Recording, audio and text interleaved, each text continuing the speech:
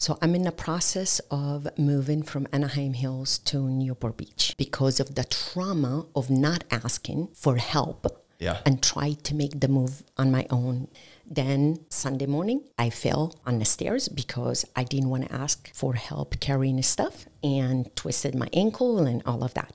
Right at that moment, it was like the feel sorry for myself. Yeah, you know, and you go to the victim mode and I'm alone and I'm this and I'm that. You have a choice. Stay victim without asking for anything or reach out and say, hey, I don't need physical help. I need emotional help. And I reach out to my sister. And sure enough, fly down from, Corona to Newport Beach, which I'm so grateful.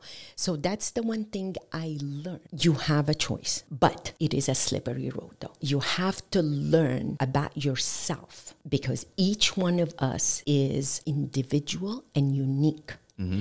And it's easy for me to tell you what to do. That will not help. Yep. You have to figure out for yourself